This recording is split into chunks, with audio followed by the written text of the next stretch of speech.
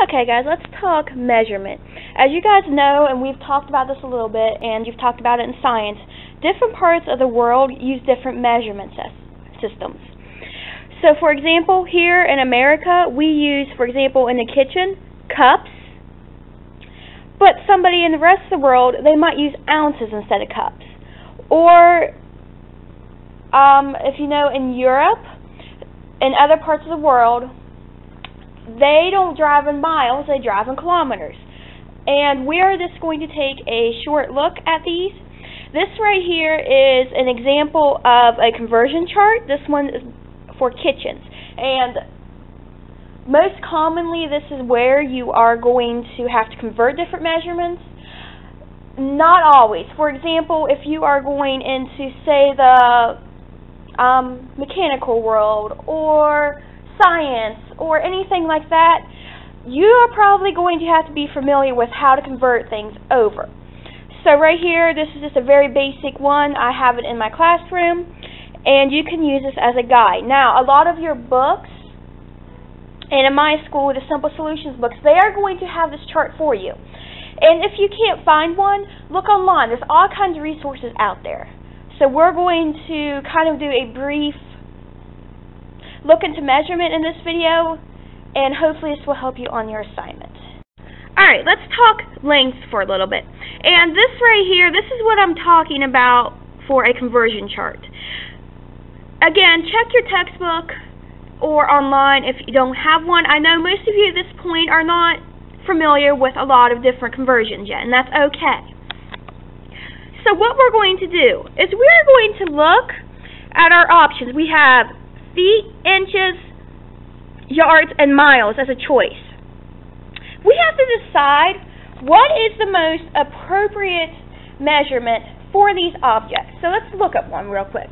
The height of a house. Now, we're going to ask ourselves, are inches, feet, yards, or miles the most appropriate? We know that an inch is not very big. And we know what a foot is. We've seen a ruler before. Yards is a yardstick, which you've seen. And miles would be about, where I live, it would be about from my house to town. So we know these basic measurements. So we know right away, a house is higher than an inch, a house is higher than a feet, and we know it's definitely not a mile high. So we're going to pick yards as our most appropriate measurement. Now, I could see you arguing feet and inches, but again, we are looking for a shortcut. We don't want to drag this measurement out longer than what it needs to. So we're going to go with yards on that one. Okay, so over here you have a scale. 1 inch equals 100 yards. Now, you are going to find that different rulers are going to measure a little bit differently. So, for example, when we was building our back porch, my dad was using 2 tape measures made by the same exact company. However, we found out very quickly when our measurements was off that one was about half an inch short, and that threw the whole thing off.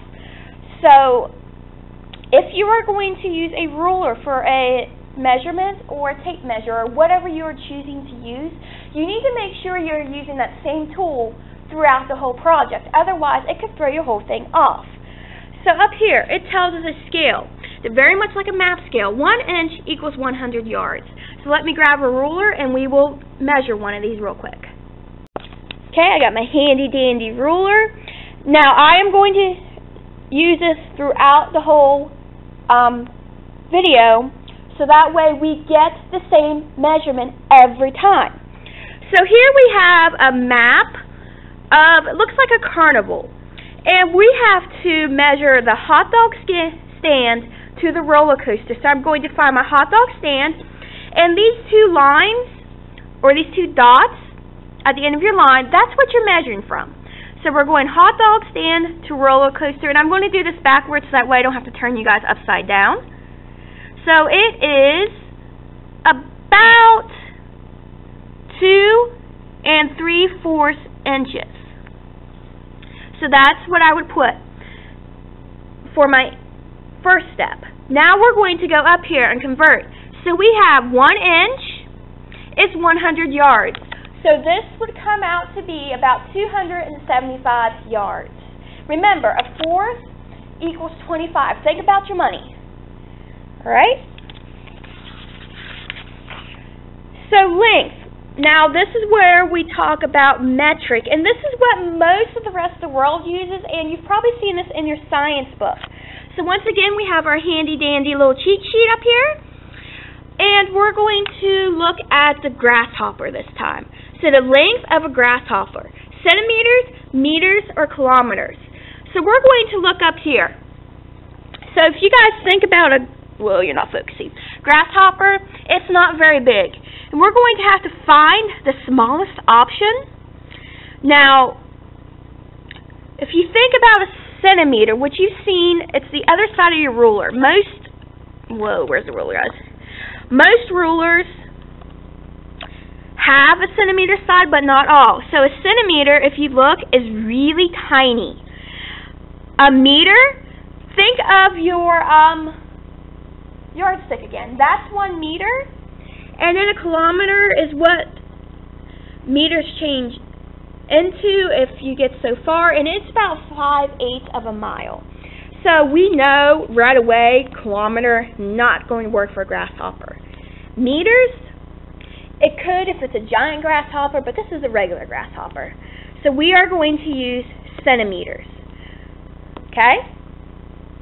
Now we're going to jump over to weight, and once again, we have our little handy dandy cheat sheet, and like with measurement, you can find these conversions online or in your math book. So we are going to, let's look at an elephant. Now elephants are pretty big. We know an ounce is tiny. A pound, we know what pounds are. We use them for weight here in America. And tons, you may not be as familiar with tons, but the most common thing I like to think about is we have a lot of oil and gas traffic around here. It's those big white trucks. Those are ton trucks. So think about it. An elephant is probably closest to a truck's weight, so we're going to put 2 tons as our answer. And then over here, we're switching the metric. And once again, you have your handy dandy little cheat sheet. So let's look at a pencil. So think about your pencil you're using right now, or your pen, or whatever you are choosing to use. Our options are kilogram and gram. So 1 kilogram, if we look up here at our chart, is 2.2 pounds.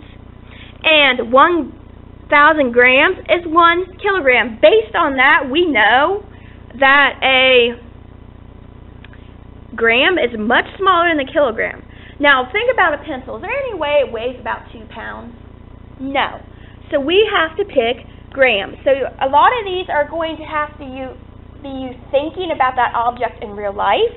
And if you're unsure with any of these objects, by all means, you can absolutely Google the typical weight of an elephant and see which one best fits. And again, some of these you're going to be able to argue both sides, and that's okay. You just have to be able to tell me why you put that. I'm going to have to split this into 2 because I think I'm running on my time limit. So, if not, I'll put it all in one video. So, capacity. And this is more with that kitchen measurement that I showed earlier, or in the last video I was talking about. This is liquid. So, an example would be your cups, your pints, your liters, and so on, gallons. So, once again, we have our little handy dandy cheat sheet, and this one's nice. It even includes some references, some visuals, so that way you can think a little bit. So in this one, we are going to have to convert. You're not focusing again. So I'm just going to, since this is what my camera is focusing on, 10 pints to cups. So we're going to look up here. There are 2 cups and 1 pint. So the easiest thing to do is we have 10 pints. We know that it takes 2 cups to make a pint. So we're going to divide that in 2, and it should be 5 cups. Okay, we were working this one out, the 16 quarts to gallons, and that is 4 gallons. All right? So let's move on. So here it is again, same thing, but with metric. And once again, it gives you your little conversion. So we are going to, let's look at a swimming pool. So millimeters and liters. So we know it takes 1,000 milliliters to make 1 liter. Now a pool is pretty big typically, and this is not your little wading pool, so we are going to measure it in liters. But if we have something small, say for example a cup of tea or coffee, I can't tell what that is, I'm assuming that this is your typical tea size. I'm not sure, but that's what we're going to assume. So we would measure that in milliliters. Alright, so now we're going to look at comparing, and this is where it's going to mix metric and the American system up a little bit. So you're going to have to flip back and forth or look in your math book for these conversions. So we have, let's pick 2 liters, 2 millimeters. Now we just talked about liters and millimeters. We know that a liter is bigger than a millimeter. So we are going to go ahead and say that 2 liters is going to be our biggest. But down here we have a mixture. We have 2 liters and 2 gallons. Now this is where it can be a little bit confusing. So let me see. It does not really offer us a conversion method. But we can think about a 2-liter bottle of pop, that's what they typically come in, and a gallon of milk. Which one do you think would hold more? So stop and think about that for a little bit. Hang on.